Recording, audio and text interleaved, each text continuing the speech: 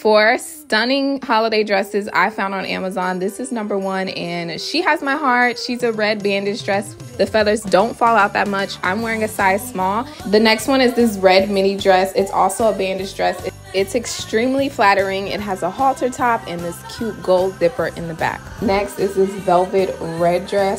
It's the back for me. It fits so comfortable with a sticky bra and some low-rise undies.